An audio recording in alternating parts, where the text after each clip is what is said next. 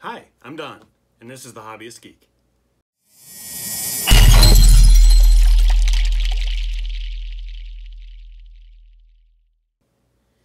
And today we got something very special. I have the Ghostbusters Ecto-1 Special Edition, and in this one we're going to be building the Proton packs and the Ghost Trap. Now I actually have all of the pieces for all 4 Proton packs and the Ghost Trap right here. I understand that my brethren over in the UK get them in separate shipments, but here in the US we get them in one. So we're going to go ahead and we're going to cover all this today. And we've got our parts, we've got our magazine, so let's get right on it. All right, I'm going to cover the parts a little differently this time around because each pack is individually packaged, and that goes for the Ghost Trap as well. So we're going to go ahead and throw the splash screen up.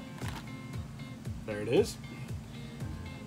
That shows all of the pieces that you get with this particular pack, and there are a lot of pieces. So rather than going through each one individually, I'll let you take a look at this splash screen here, and you can always read the descriptions and the instructions should you decide to get this, and we'll go through each piece as we build the individual items. So let's go ahead and get started by building one of the Proton packs. Alright, to begin, we're going to take the Proton pack body here and just look at the detail on that. Man, that is incredible. I don't know if that actually says anything. My eyes are just not good enough to see, but it certainly looks like there's writing on there. Down here as well, there seems to be some writing. But what we're going to do is we're going to take the bumper here, and we are going to attach it right there, just like so. There is, if you look on this side, a little peg right there, and that's going to go in that hole right there to make sure it stays nice and aligned, and we're going to attach it with an HP screw. Alright, take a look at that. Now we're going to assemble the ion arm. So we're going to get the ion arm front and the rear. We're going to throw those together. I don't know exactly what the ion arm is, so let's see if we can find it. I believe this is the ion arm rear, and this is, yeah, the ion arm front. And it's going to slide in just like that. Bear in mind, if you're looking at the rear, the curved areas are going to be facing out to make that into a tube, and it'll just fit right in just like that, and we will attach that with 2 EP screws. Okay, now with that attached like that, we can attach it to the Proton pack body, and it would appear, if you have the circular part facing upwards, this will go in just like this, and we'll screw into these 2 screw bases. There's a slot right here, so this will slide right in just like that, and it'll screw into those 2 bases with 2 more EP screws.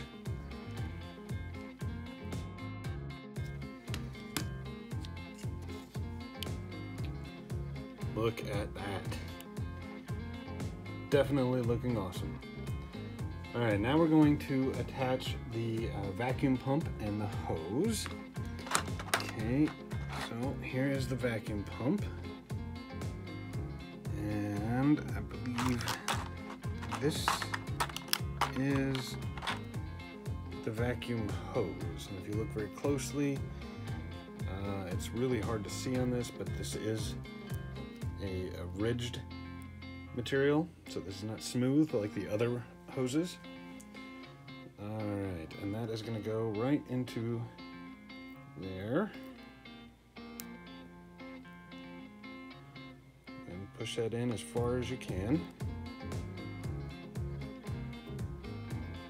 Okay, and then it's going to go on the vacuum pump body here.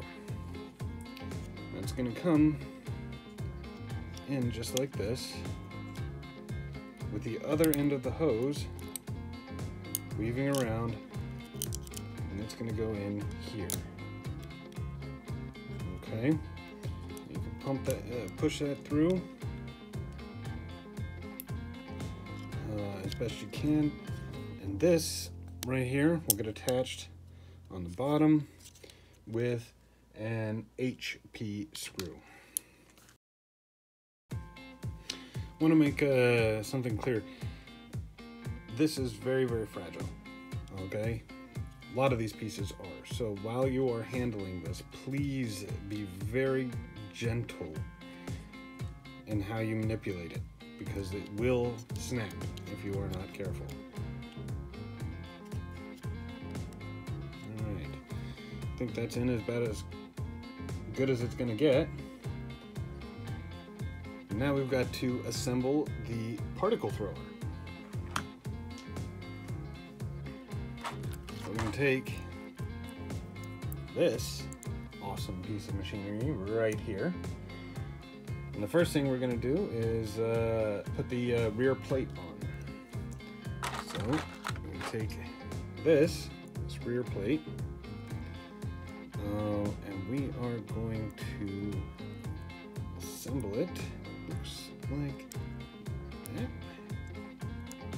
Yeah, just like that. Now if you take a look at the back of this, there is a post right there, and that post is going to go right there, right in there. Okay, and the screw is going to line up with that base. So just like that, and we're going to use another HP screw. Alright, now we're going to take the clippered Minimatic modular valve. That's going to be this puppy. It's going to be this thing right here. And that is going to go in to that hole right there. We're going to slide that thing in. No screws for this one. There we go. That is, at least for me, a little looser than I would hope. May have to glue that in. Again, take a look at that detail though. Look at the writing and whatnot. This is looking actually really, really, really nice. All right. Now we're going to take a short black hose and we're going to attach it to the two pins. It would be this pin here and this pin here.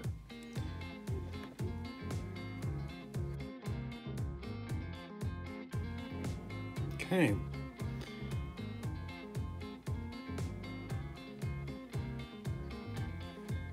And there we go. The hose is now attached at both ends. A little longer than one could hope for. And this is another one of those instances where I think you may have to snip the hoses a little bit to make it the size we want. But as per the manufacturer, this is what it comes with.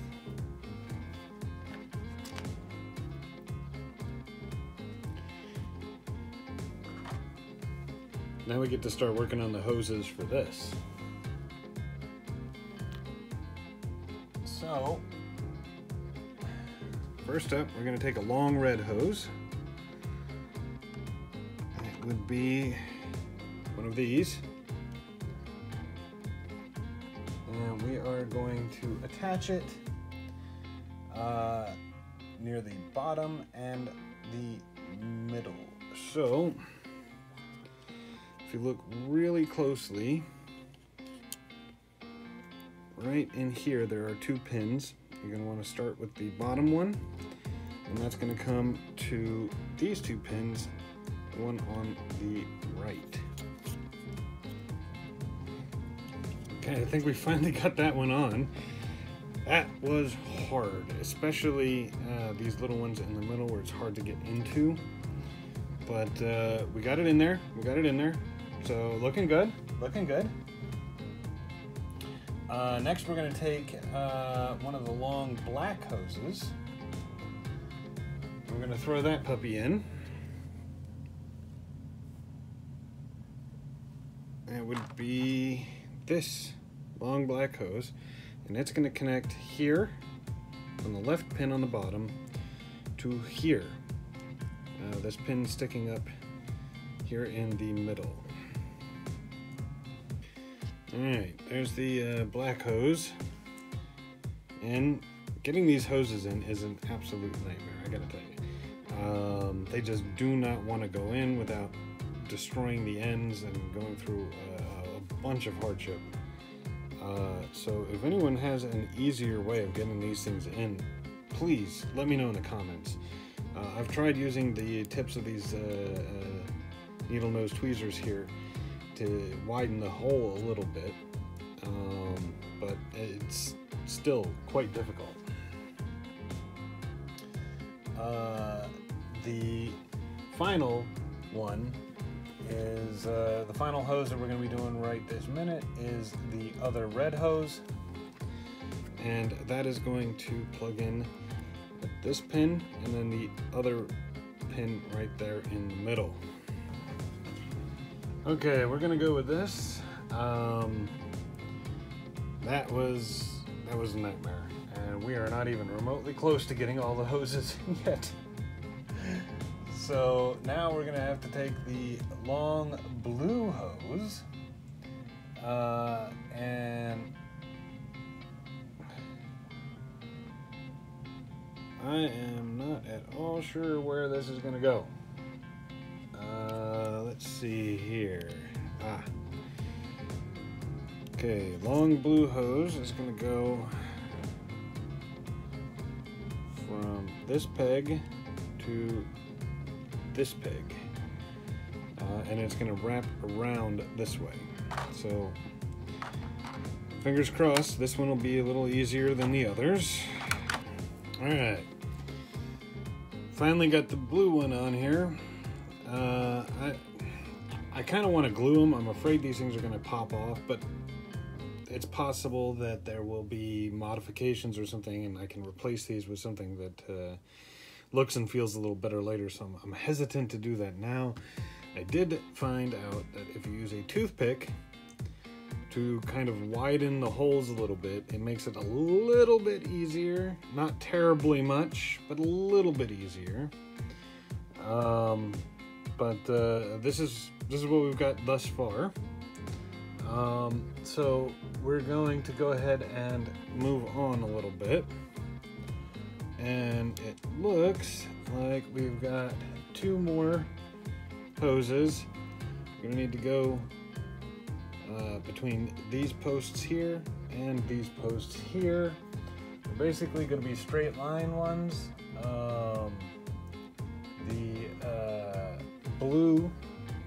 The blue hose is gonna go on the bottom with the red hose on top.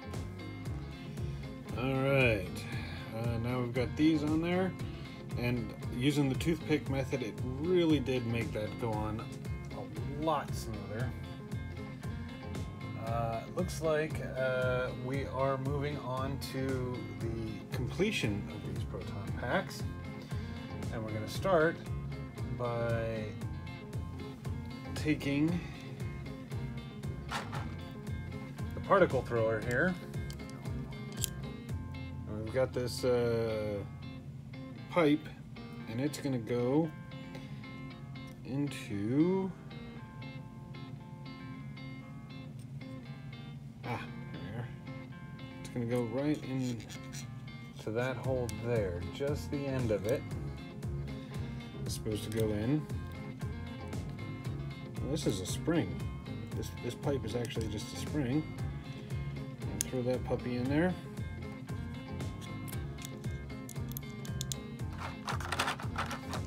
Cover it with the back of the proton pack.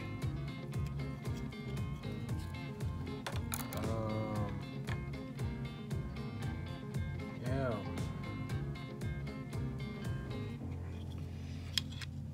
So basically, we're going to slide this thing in, and right here where that hole is, we're going to stick this in and allow this to go in and hold it in place. Okay, just like that. And we're going to use 4 HP screws to tie it all together.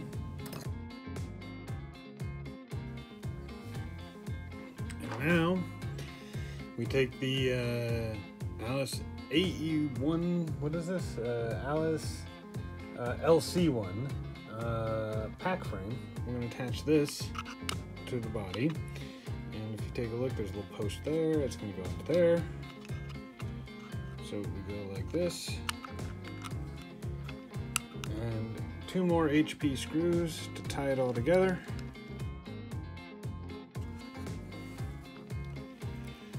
And there you have it. 1 Proton pack completed and ready to go. Not happy with the fact that the particle thrower here doesn't seem to attach in any way to the pack itself. I know they were worn on their backs in this angle, and the particle thrower was on the right side, so you would think it would go here somewhere, but there is nothing on the frame to attach it. So, not sure how it's going to be displayed once the rest of the car comes in and we get the stretcher to put this on. But for now, there we go. 1 Proton pack completed. 3 more of these to go. Wish me luck. And through the magic of editing, we now have 4 completed Proton packs. I will say the use of a toothpick to widen the holes on those hoses made life so much easier with the follow-up packs. So highly recommended, highly recommended. As for the Proton packs themselves, they are quite beautiful. There's some details that are missing. There's no ribbon cable. You know, these do look like they're, you know, factory. No weathering of any kind, though I'm sure a lot of people are going to do that. And no mount for the particle thrower, which that's the part that bugs me the most. It really does. But other than that, these are quite nice. Now we can move on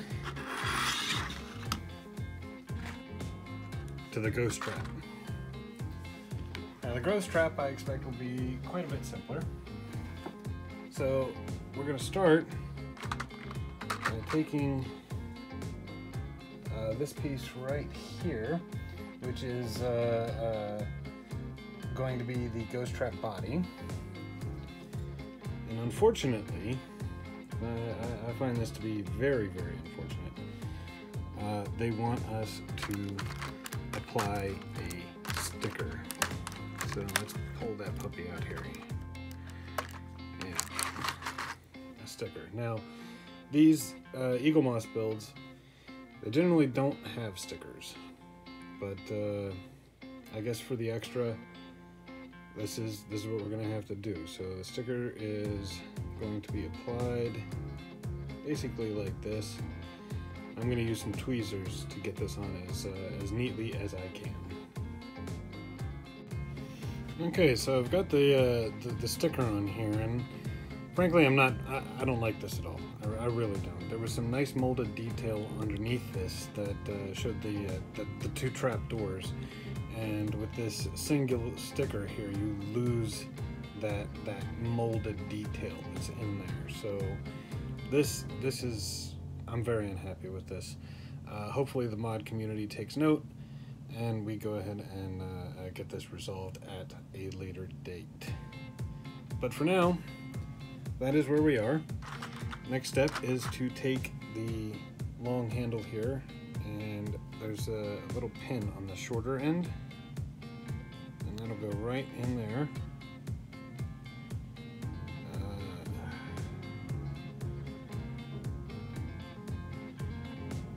careful not to snap that pin. This is a very tight fit. There it goes. Okay, and it's all nice and popped in there. And then we're going to take what they call the bar graph. That's this piece here, and it's got a little tab here, and it'll go into that slot right there, just like so. And you push that in. So there is the completed top of the ghost trap. Now we're going to take the vacuum hose. That is a very long vacuum hose. This is another spring. And it's going to be held in place right in there with the excuse me. It's going to be held in place with the ghost trap base. Let's see. Nope.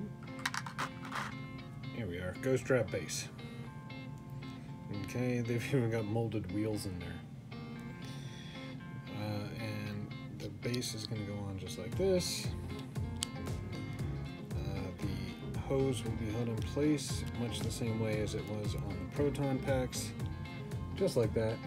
And we're going to attach it with 2 IP screws.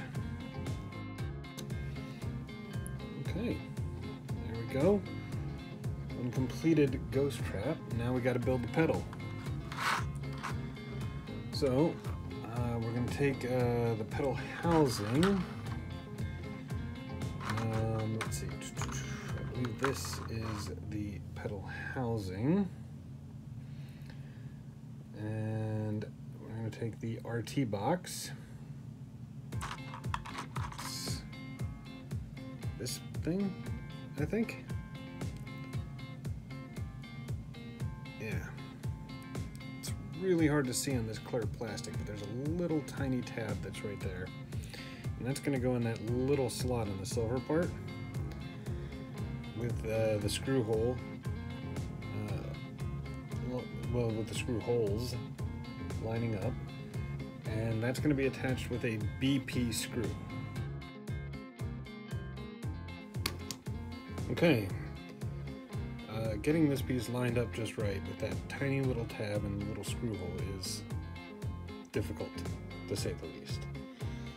What's more is, if you look closely, you can actually see the screw coming up through the center there, which kind of breaks, you know, the illusion a little bit, but I think we're good. I mean, a model of this size should be fine. Next up, we want to take the pedal vector plate, I believe. That would be this thing. And you're going to have a little tab there, little post, I should say, and that's going to go in that hole. Whereas the big screw base will line up with that. Okay, just like that. And we'll flip this over.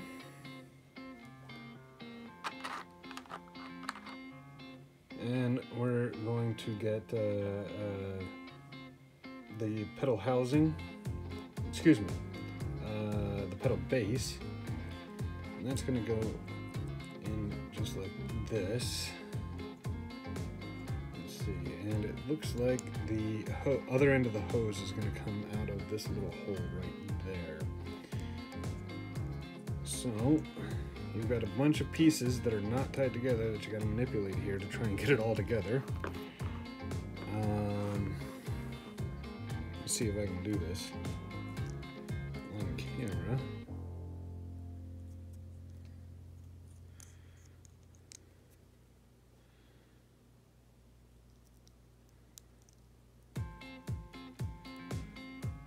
Go.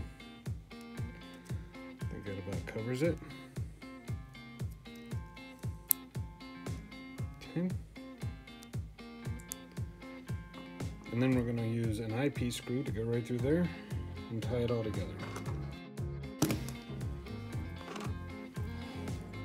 And there you have it, everyone. You've got one ghost trap, one pedal plate, and a rather lengthy vacuum hose. The spring is making things difficult as far as keeping things aligned and upright. There we go. Do a little twisting and turning and you can get it. I don't know how this is all going to store on the stretcher, on the gurney that we're going to get, but that is it. There we have it. That is the end of the Ghostbusters Ecto-1 Eagle Moss Build Special Edition with the 4 proton packs and the ghost trap. Overall, I'm pretty happy with these. I think there are areas where some more detail could have been put in, but overall I think these are really, really good replicas. And I'm looking forward to seeing them in the vehicle and on the gurney. If you like the video, please remember to like, share, and subscribe, and we'll call it a day. Have a good one.